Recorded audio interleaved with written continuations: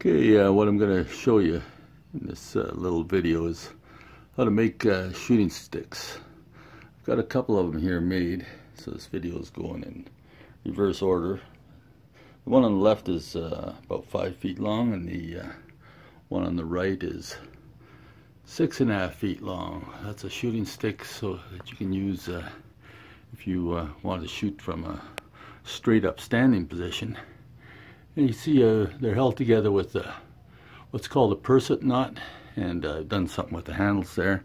Here's a shorter one. You can see when you got a purset knot, you spread the thing apart, and when you put weight on it, it's very stable. It just makes the knot grip the stick tighter and tighter as you put pressure on it, and you can spread the legs apart depending on how high or how low you want to shoot. So it's very adjustable. This one here is a more practical size, being 5 feet. You could make it shorter too, but and this long-geared one is, well, might be fun at the shooting range.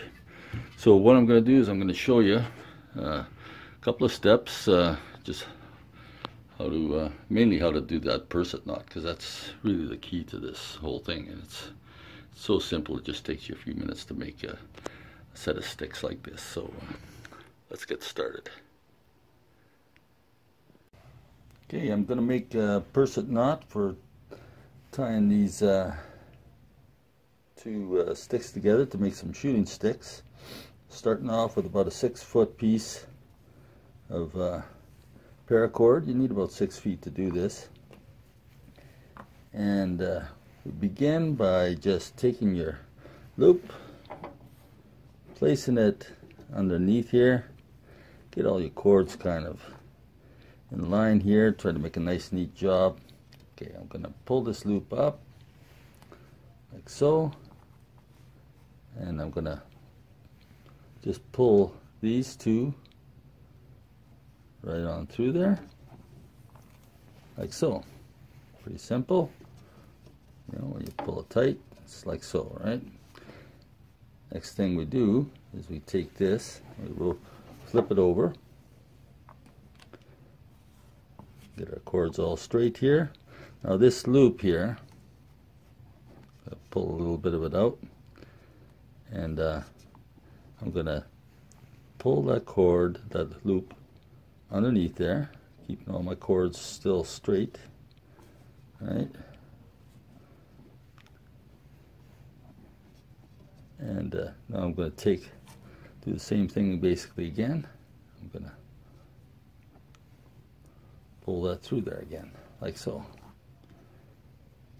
So now we got basically 1/2 of the purset knot. Now I want to tie the other stick together, so I'm going to take the cords, I'm going to pull them underneath here, and I'm going to begin by taking this cord here, just going to wrap it around the stick here like that once, and I'm going to take it and I'm going to wrap it around the stick one more time. There. Now I'll do the same thing with this guy.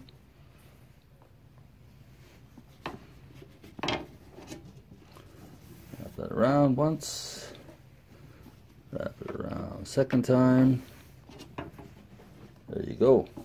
Now once you got that done, you can suck this stuff up all together a little bit. Make it nice. Make sure none of your lines are crossing, that they're all sitting side by side. And you cinch her up real good. One way to cinch up this side here, yeah, make sure that side is tight, and then get these guys tight. There. Okay, now that's tight, I'm going to flip the whole thing over. I'm going to make a flat knot, or a reef's knot, as they taught us in Cub Scouts. That was a while back. Okay, I'm going to take this Going to bring it through this way the first time for a flat knot, and then the opposite way the next time. So we'll get this cord here, get it through like so. This is as simple as it is. Now we're almost done. Got a flat knot here. I'll take these cords. I'm going to lay them through here, and gonna flip this baby over here and do exactly the same thing on this side here. Another flat knot. Make sure this is all tied up tight here.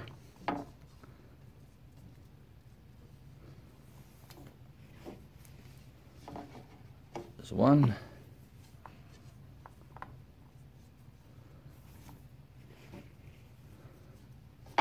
And two. Now what you could do is this paracord kind of likes to fray a little bit. What I'll do is I'll mark how long I want it to be. Then I'm going to undo this knot, and I'm going to tie a knot in the end, like so. There's different ways of doing this, but you know, you could just tie a knot in the end. I would put a little further up, cinch it up good and tight, and then cut it off right there. It'll fray, but it won't go any further than that. Then you keep a nice clean end. So basically, that's your purset knot. And when you get your sticks crossed like that, the knot can slide up and down if you need it to. But when you cross the sticks to use it as a shooting stick, as it spreads apart, it pulls that knot tight, and it's a very secure rest for the forearm of a rifle. And you can, it's surprising how steady a shot you can make with just a simple pair of shooting sticks. Now I'm going to show you roughly how to use these shooting sticks.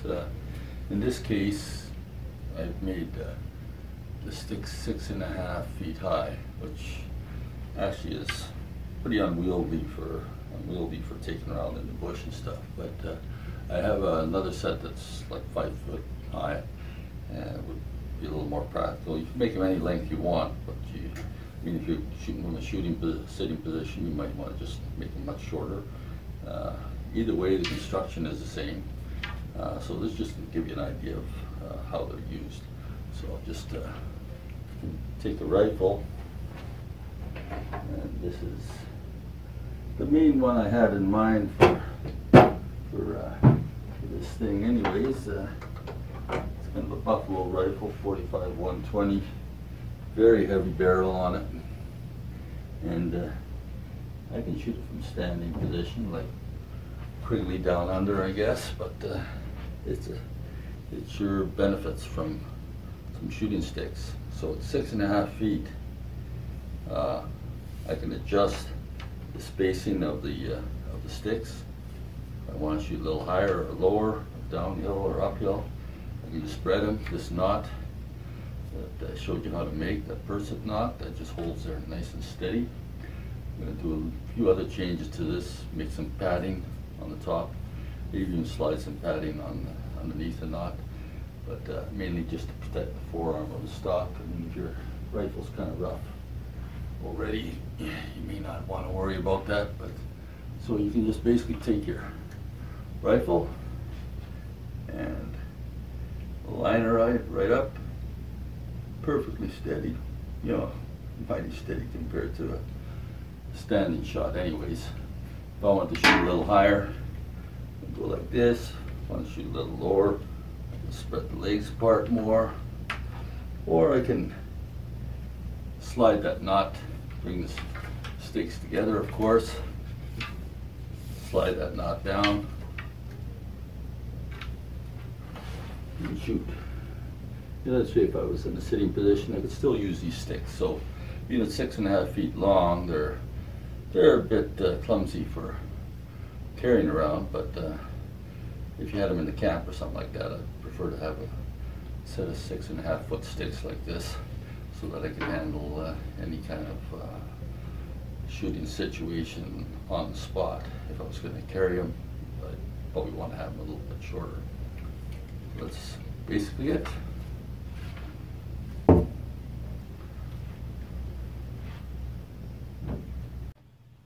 Okay, what I'm going to do here next, just because I can't leave well enough alone, right? I'm going to make some rubber covers for the top part of these shooting sticks. What I did is I went to the hardware store and I found some rubber hose that fits these things just about right. And this is going to be my first go at this, actually, because I have a feeling when I was testing that rubber hose that when you get it on there on the stick, you're not going to pull it off again. So try to make this clear, but I think what I'm going to do is I'm just going to push it on first, and I'm going to trim it as after I get it on. See, I got a little bit of rough wood there. Let's see how this goes here. I don't know. This is going to go on there. Ah, yeah, that's pretty friggin' tight. That's pretty tight. Okay. Yeah, that's not going to be easy. It's a tight, bit of a tight fit. I've done it. I didn't think it was going to be that tight. No. I think that's going to go on there too easy. That's maybe I cut off a piece like that and I can tap it up there. Not sure if that's going to work, but you know what? I'm going to give that a shot. So I'll take a quick measurement, how much I want. I'm going to want about, what is that? Stupid ruler here. Everything is backwards on. I'm going to want about 7 inches of that. Yeah, good 7 inches. So I'm going to cut off 7 inches right by the 7 there.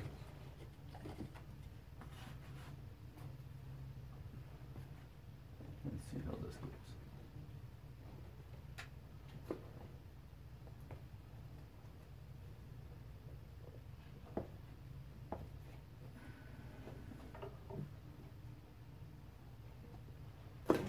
There we go. Now, got this piece here. Now see if I can tap that thing down. In fact, if I get another little piece of wooden dowel tapped in the end, well, we'll see.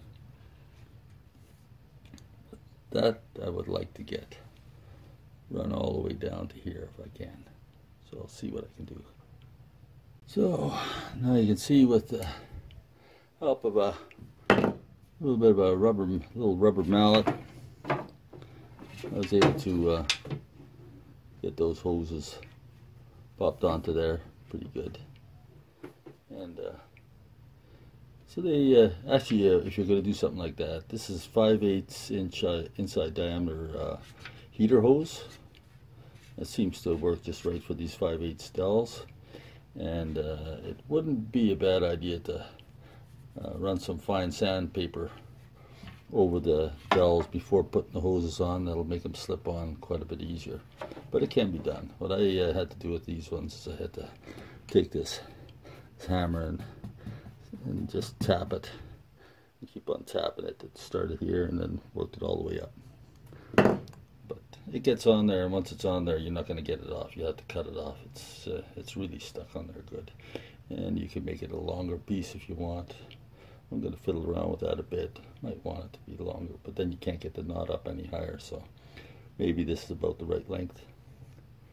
So there's how you get your padding on your stick so you don't damage the forearm on your rifle, because as you can see, you know, if you have some nice checkering on your forearm, I'd be a little bit concerned about the recoil on the rifle, especially after repeated shots, maybe starting to wear that checkering a little bit. So it's not a bad idea having a bit of